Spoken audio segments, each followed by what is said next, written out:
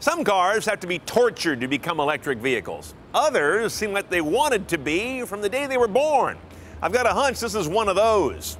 Let's drive the 2013 Fiat 500e, E for electric, and check the tech.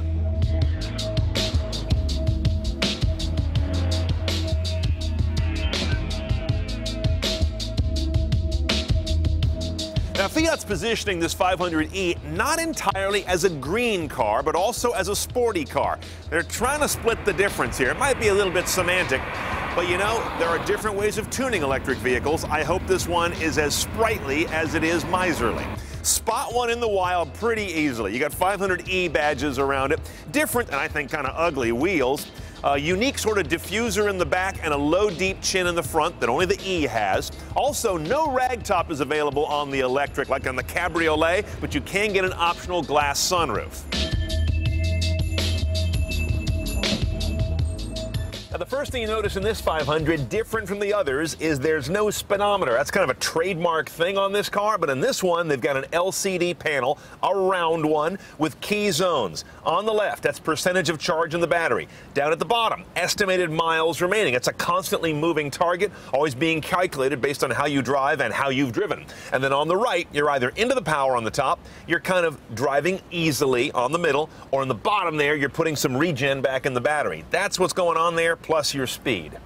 Now that brings us to the other screen. These clip-on TomToms are nothing new for Fiat. This one gets a few new tricks, as you might imagine. See that little button right there? That will show an overlay of charging stations, for example. This unit's also got the intelligence to plot a route that is within your range or tell you it's not. What we also have here, aside from the navigation stuff, is a car menu with some interesting integrated features between this PND and the vehicle. But over here, this actually adds kind of 3 more gauges to this minimalist panel. So you've got how much drag is coming off your climate control. It might prompt you to turn down or off the heater or the AC. And this will tell you how much your actual drive motor is taking at the time. Well, speaking of charge, see this thing up there? That's actually a giant charge indicator. You know when you plug your smartphone in, it's got that little indicator saying it's charging and about how much? That's what this does for you and the whole world to see at a glance. Now, the other big change in this cabin is since the engine goes away, the shifter goes away. Instead, you've got a very simple push-button drive control. There's no transmission, there's just a reduction gear. So there are no paddles, there's no sport mode, there's no faux shifting. Now onto the audio system. For sources, pretty simple. You've got AM, FM, and satellite radio, no HD radio, by the way. Under media, it's whatever you can ram into an aux jack or a USB over there in the glove box. Now, if you don't want to rely on those 2 screens, you've got a third with the Fiat Access app you can put on your smartphone. It duplicates a lot of what's on this screen and that screen, but it's also got the ability to locate your car, look at some information on the vehicle's energy history if you're that kind of geek.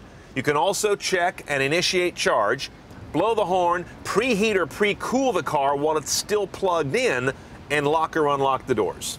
The reason you want to preheat or pre-cool the car is because you do that while it's still plugged in, allowing it to do that off of shore power and not take it out of the drive battery. It's an interesting technique to use for most EVs.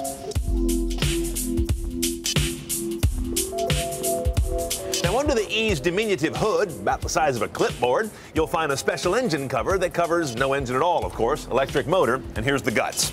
You actually can't see the motor. What you see first is the inverter. This is a key part that turns the DC in the battery into the AC the motor wants, and the motor is down in there, down yonder. This is your service battery, like all cars have. Electronic control unit. Basically nothing serviceable up here, although you do see a lot of elaborate cooling reservoirs up here because this vehicle's key technology is the battery, and that has a thermal management system so that in hot weather or very cold weather, they say the range stays pretty much spot on. That battery has 97 lithium-ion cells in it, not unlike the technology in your phone or tablet. Total capacity of 24 kilowatt hours. That's how they measure battery capacity in cars. That delivers 111 horsepower. That's a few more than a standard 500, and 147 foot-pounds of torque. That's a lot more than a standard 500. It gets this car up to 60 in about 9.1 seconds, a few tenths faster than any non-turbo gas engine 500. Much slower than a turbo or an Abarth. Now, the key here is 600 pounds extra weight. That's how much those batteries weigh. And that means this car could be a lot quicker if its own power that wasn't making it so quick wasn't so heavy. You see how you kind of chase your tail in electric cars sometimes? The efficiency numbers are good. In fact, class leading, says Fiat, 108 mpge. That's the equivalent mpg as the EPA defines it. which is an average of some city and highway put together. Same thing for range. Blend those two together, you get 87 miles, EPA stated. Now, getting juice into that apparatus can be a tale of two cities. Once this connector is plugged in and hooked up to the wall somewhere, it may stay there 24 hours or 4 hours. 24 would be charging from almost dead flat on a household connection, a 110, 120 outlet. If you can find a 240 or a level 2 like your dryer runs on, this guy will charge from flat in under 4 hours, a huge difference. Now you can have the Fiat 240 volt charger installed and wired up to your 240 circuit for about $2,000 at your house. A little pricey. Or you can find a public charging station with level 2, and that's findable on your app or on the TomTom. Or you can go to a Fiat dealer. They're supposed to all have at least 4 high current charging outlets. Doesn't mean they'll all be waiting available, but more than likely. Oh, check this out. When you buy a 500e, you also get 36 rental days at Enterprise Rental Car on the house from Chrysler Fiat. It's for those longer trips, those 1 or 2 week vacations where you don't want to be charging all the time. They'll pick those up and stick you in a gas-powered Chrysler. You get 36 of those spread across 3 years, so you've got roughly 2 weeks per year of gas engine driving on their nickel. Now, first off, you can't really tell, but as I was coming out of that stop sign, creep is built into the software. So as you come off the brakes, this car starts to creep like a car with an automatic transmission.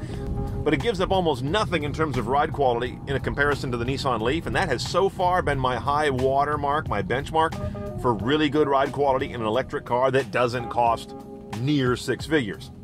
But it's way more power than a standard 500. It's way more interesting power in a sense than a 500 turbo. It's arguably the go-to 500 configuration if you're into an electric car. Now let's talk about the way the thing handles corners, zips around an angle. It definitely sticks down to the ground much better than any of the other 500s that I can recall the handling of. You can go around a corner better, and it can either feel sporty or it can feel just heavier. This one feels more heavy, not in a bad way, but it's not quite the same as getting a corner done better with a sports suspension. It's getting a corner done better with 600 pounds of stuff. And by the way, the battery pack runs pretty much from the front of the pan back to about the rear axle line, so that mass is nicely distributed. In fact, this car has a vastly better fore to aft balance than a stock 500, which is really lopsided. This car is not. It's a fun little car to drive, but the problem with an EV is, at least unless you live with one a lot, you're always worried about range. You're always wondering, well, I shouldn't really dip into it too much because I might need those miles. And as a result, you may not have as much fun with those volts as you'd like to.